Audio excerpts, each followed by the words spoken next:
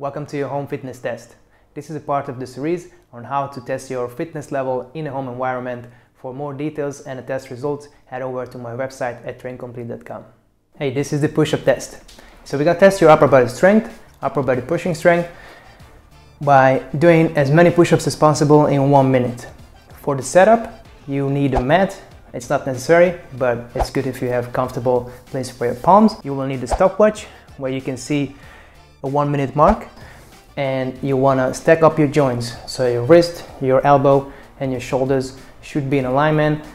And I don't want you to go wider, too much wider than your shoulder width. So I don't want you to go 2 times double the size of your shoulder.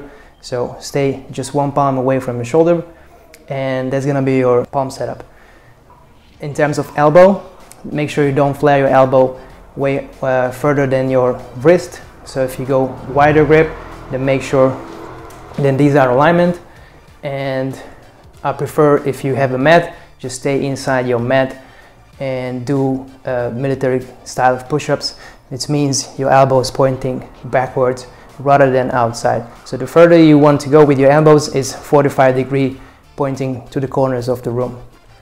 In terms of your body position, it's full in your foot, glutes tight, knees locked out, and there's a straight line from your shoulder to your heel. In terms of how deep you have to go, you can use a toilet roll or a higher cup to stop you from going too low, or you make sure you go low enough. So that's gonna be your marker. Once you hit the top of the toilet roll, you can go back up and then do as many push-ups as possible in 1 minute.